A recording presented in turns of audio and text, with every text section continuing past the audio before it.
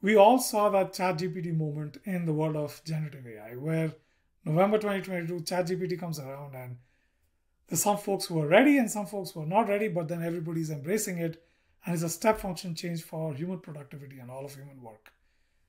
There is going to be a ChatGPT moment for quantum, and it's happening, it's going to happen. Now you're seeing some of these step function changes happen in every month, every few weeks. And we're seeing that acceleration take place. And for us in the quantum computing space, again, going back to Cisco and the product company fit, we are looking at quantum networking and quantum security as the two places where we want to innovate. And we want to enable the quantum internet.